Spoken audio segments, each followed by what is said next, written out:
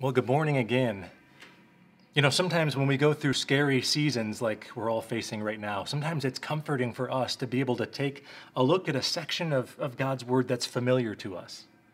And as I think of the whole Bible, I would say perhaps one of the most familiar passages for many of us would be Psalm chapter 23. Many of us know Psalm 23. In fact, some of you maybe have memorized it. So I'd encourage you to just take your Bibles and turn there, because I want to pull some things from Psalm 23 this morning.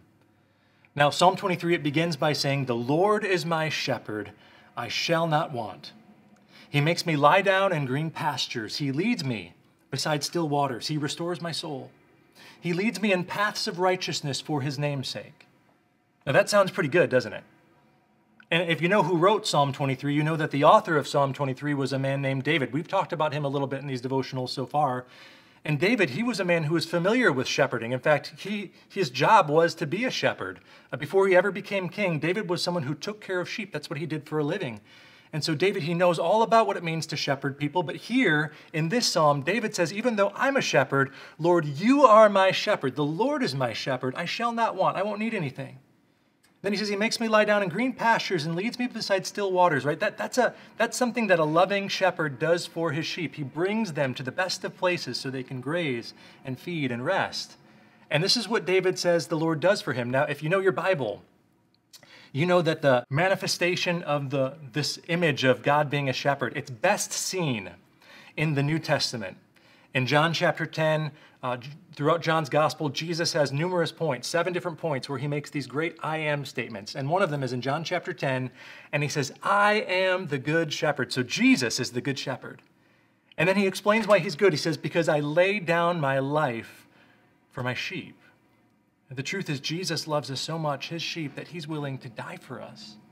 Now, this is interesting. Hang on to that point because we're going to draw from that in a second. Notice now back to Psalm 23, how it continues. David then says, even though I walk through the valley of the shadow of death. And so the truth is here, there are moments in our life where not everything we experience are green pastures or still waters. In fact, let me ask you right now, do you feel like life for you right now is green pastures and still waters with all this stuff going on around us? I don't feel that way. I think sometimes life is difficult. Sometimes it is for us walking through the valley of the shadow of death. But I want to camp out here for a second, because if you notice here, David doesn't say, even though I walk through the valley of death. He says, I walk through the valley of the shadow of death. Now, I think this is something we can hang on to for a second, because the truth is, for you and I, if we're a follower of Jesus, death in its full substance, we don't experience. In fact, we have amazing news. The Good Shepherd, he lays down his life for a sheep. Why did Jesus lay down his life for us? Well, the reason Jesus laid down his life is because through our sin, we had this penalty, which was death. And death was eternal separation from God. But Jesus, he took our place on the cross. He died in our place. He absorbed death itself, right? The sting of death, he absorbed all that into himself. And then Jesus rose from the dead in victory. In fact, if we read 1 Corinthians chapter 15, it says some amazing things. It says, the last enemy to be destroyed is death. Jesus defeated death itself through his resurrection. And at the end of 1 Corinthians chapter 15, it says, therefore death is swallowed up in victory. Death, it says, where's your victory? Where's your sting? No, Jesus conquered death itself. Now, this is what's awesome for us, is because Jesus conquered death, we don't have to face the valley of death. We only need to face the valley of the shadow of death.